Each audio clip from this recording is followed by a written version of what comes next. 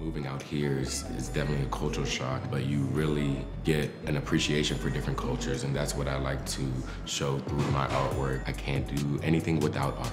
It's my passion. I start stressing out if I don't have art in my life, so it's a part of me. Being African American in this country, I definitely have been through some things that will be portrayed through my artwork.